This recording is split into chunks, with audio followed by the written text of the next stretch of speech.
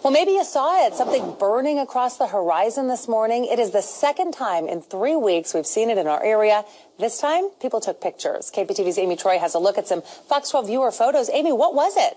Well, Shauna, the jury is still out. Scientists are still looking over all the reports, all the photographs. Luckily, with our clear skies, there are lots of photos.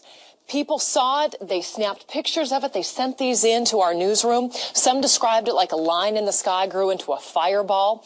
Now, a pilot described it as contrails left behind a jet.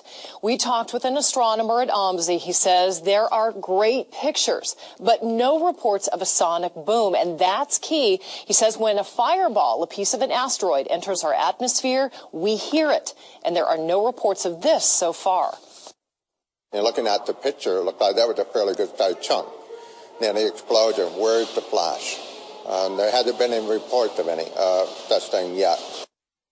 He says we should know what it is in a couple of days. You may remember back on October 30th, many saw a fireball in the sky. That was a meteor entering our atmosphere. It came in over Washington State, and then landed in the Pacific Ocean.